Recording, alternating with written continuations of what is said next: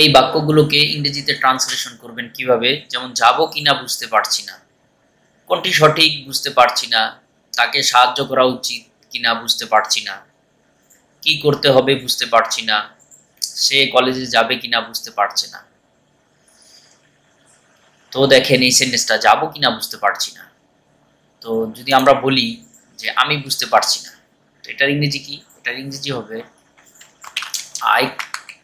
I can't understand। এখানে দেখেন I can't understand মানে প্রথমটুকু অংশ যে যাব কিনা বুঝতে পারছি না, মানে আমি বুঝতে পারছি না, যে জিনিসটা হচ্ছে I can't understand মানে আমি বুঝতে পারছি না। তারপরে যাব কিনা, মানে আপনি কি যাবেন, মানে কিনা যাবেন না, ওয়েদার WHETHER ওয়েদার, ওয়েদার মানে আপনি কি যাবেন, মানে ওয়েদার I will go, মানে ওয়েদার I will go মানে আমি কি যাব, or not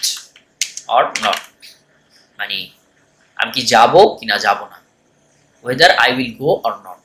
তারপরে যে সেন্টেন্সটা আছে যে কোনটা সঠিক বুঝতে পারছি না, সেম একই, যে আমি বুঝতে পারছি না, এখানে উজ্জ্ব আছে যে আমি বুঝতে পারছি না, তো I can't understand, I can't understand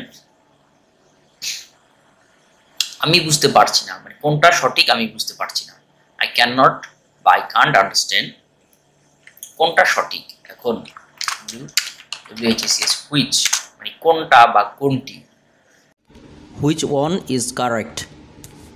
তারপর যে সেন্টেন্সটা আছে যে তাকে সাহায্য করা উচিত কিনা বুঝতে পারছি না, মানে আমি তাকে সাহায্য করা উচিত নাকি উচিত না, এই জিনিসটা আমি বুঝতে পারছি না। তো আমি বুঝতে পারছি না এটার ইংরেজি হচ্ছে, এখানে আমি কিন্তু উজ্জ্ব আছে যে আমি তাকে সাহায্য করা উচিত কিনা বুঝতে পারছি না, মানে আমি সাহায্য করব কাউকে, ঠিক আছে। তো আমি বুঝতে পারছি না, তো এখানে আমিটা উজ্জ্ব আছে যে আমি বুঝতে পারছি না, তাহলে হবে I can't understand, I can't understand মানে তাকে সাহায্য করা উচিত কি উচিত না, তাহলে এখানে ওয়েদার ব্যবহার হবে, weather weather I should help him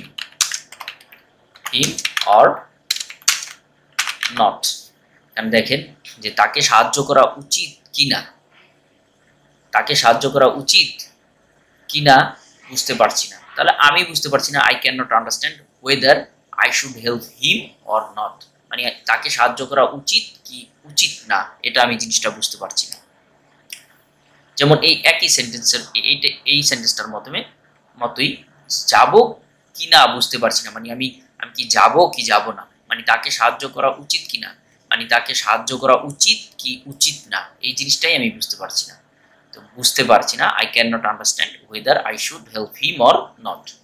তারপরে যে সেন্টেন্সটা আছে যে কি করতে হবে বুঝতে পারছি না, তাহলে সেম একই, আমি বুঝতে পারছি না I can't understand, এখন আমি বুঝতে পারছি না কি করতে হবে, what to do, এখানে হচ্ছে এই কি what, এখানে এটা লিঙ্কিং ওয়ার্ড হিসেবে ব্যবহৃত হয়েছে। I cannot understand আমি বুঝতে পারছি না what to do মানে কি করতে হবে। এখন যদি বলতাম আমি বুঝতে পারছি না কি খেতে হবে, I cannot understand what to eat। এখন যদি বলতাম আমি বুঝতে পারছি না কোথায় যেতে হবে, বা কোথায় যেতে হবে বুঝতে পারছি না, তাহলে হবে I cannot understand where to go। তারপরে যেই সেন্টেন্সটা আছে, নিচে যেই সেন্টেন্সটা আছে যে সে কলেজে যাবে কিনা বুঝতে পারছে না। ভিউয়ার্স, আপনাদের জন্য আমি এটা রেখে দিলাম, আপনারা কমেন্ট করে আমাকে জানাবেন, অবশ্যই জানাবেন। Thank you so much for watching this video. আর যদি ভিডিওর ভিতরে কোনো ধরনের ভুল থাকে অবশ্যই আমাকে ক্ষমার দৃষ্টিকোণ থেকে দেখবেন, কমেন্ট করে জানাবেন এই জিনিসটা আপনার ভুল হয়েছে। আমি আশা করি নেক্সট থেকে যদি কোনো ভুল হয়ে থাকে সেটা শুধরে নেওয়ার চেষ্টা করব। Thank you so much. আসসালামু আলাইকুম।